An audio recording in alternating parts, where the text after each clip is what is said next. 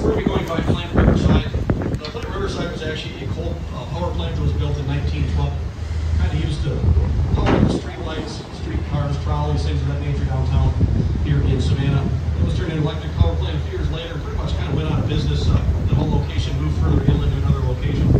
The building's actually sat here vacant for quite some time until a developer just came in a few years ago and said, why not put a nice luxury hotel right here on this nice piece of real estate along the Savannah River. So that's a couple pretty cool rooftop bars as well. One called the Electric Moon.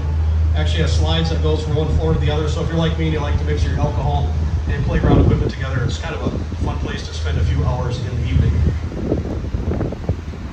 For those of you ship enthusiasts, we're passing this inbound, I believe that's a tanker, probably moving some sort of petroleum product here.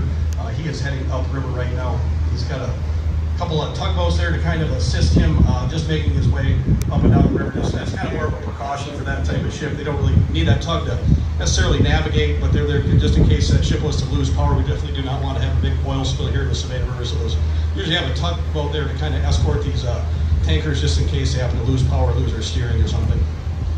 All right, kind of focus your attention back to the starboard side. You'll notice some of these older looking buildings coming into view. That one with the green shutters, it's kind of a good example. Those buildings are actually made of ballast stones.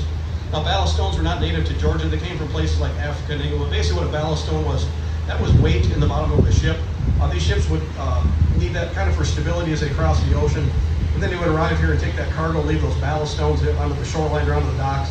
People here kind of discovered those ballast stones actually make great building materials, so that's exactly what these buildings were made out of, as well as that cobblestone walkway that you probably kind of rolled your ankle on a time or two as you crossed the street this afternoon. Now that globe that is split in half, that's called a world apart. That's in honor of 527 World War II veterans here in Chatham County and some of the surrounding areas that sacrificed their lives in that war. 527 of those names are kind of inscribed in around that monument.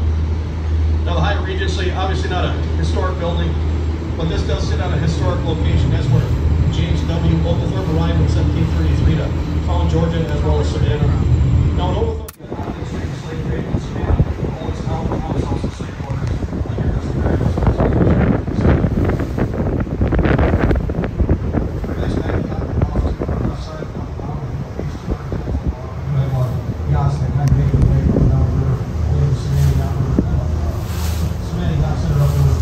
They're about to fire the cannon. Brace yourself, they're about to fire the cannon.